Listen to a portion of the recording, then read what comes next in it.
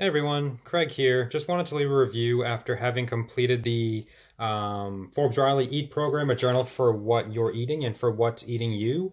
And after having finished the program, I really started to think about everything else I've done leading up to this point and before the 6 weeks of this program. And I've done every diet, fad, system, program that's probably out there, just like a lot of other people have done too. I mean, everything.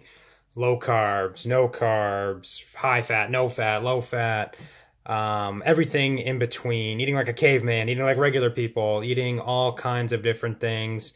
And none of those have ever worked for me in the past. You see success and results while you're in there, but inevitably they come to an end. And when they end, you look around and you think, well, what do I do now? I've realized some success, I've lost some weight, or I've changed my body, but they, go after the low-hanging fruit, the easy problems to solve. You're on a system, 6, 8, 12 weeks, workouts, meal plans, but when they end, I've looked around and I'm slowly creeping back towards my regular habits because those types of things never go after the core problem, your actual relationships with food and your relationship with everything and people around you and the real drivers of what you do to choose how you eat and how you interact with food and actually what's the root cause of some of the things that you're trying to correct. So that's where I definitely found a difference with this program, and it's not a diet.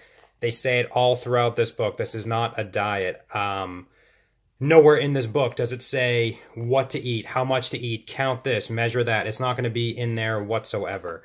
You are journaling your food every day, but the biggest part and win for me was the daily exercises and the accountability and sitting with people and sending pictures of my wins and my journaling to my accountability partner throughout all the days and throughout all the weeks. And for me, that was really very meaningful and something that I definitely noticed started to change my behavior because I've journaled food a lot throughout my past. I journaled food actually right before this, on my own, just journaling food. And the problem that I always had with it, and it did work periodically, I would choose to not eat things because I didn't want to see it written down, but it's really easy to lie to yourself. And again, you're not getting at the core problem of why you're making some of your decisions. So I came out of this program 6 weeks in, and I really did feel that I had a different relationship with food, going through some of the exercises and just hearing daily the people's challenges and struggles. And for me, my biggest takeaway, I think, for this was, just taking things one day at a time. A lot of times I look at the totality of a situation and I want to lose a certain amount of weight, or I want to change the way I look in the mirror, and you get discouraged before you even start because you look at the problem holistically, and you're not just taking it day by day. And this book and this exercise and these exercises let you slow down, take a breath, day by day, line by line. What are your goals for the week? I want to survive today. I want to do well today. And that's how I approached everything. And it's been about a week or two after now that the class is finished, and I've carried all my habits through with me. I started drinking apple cider vinegar every day, and that's been great. That's like a bolt of lightning rocking through your system every day. I've loved that very much.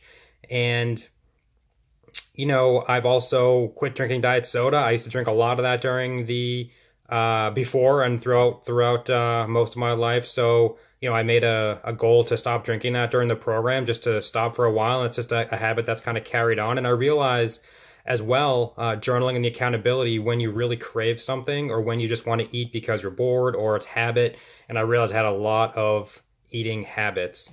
And when you start to challenge some of those things through these exercises and through this book is when you really get a chance to understand why you're eating, and then recognize that you're not eating because you're hungry. You're just eating because food is there, it's in front of you, it's accessible. So I can't say enough about going through this program. I loved it, and I think everybody should do it.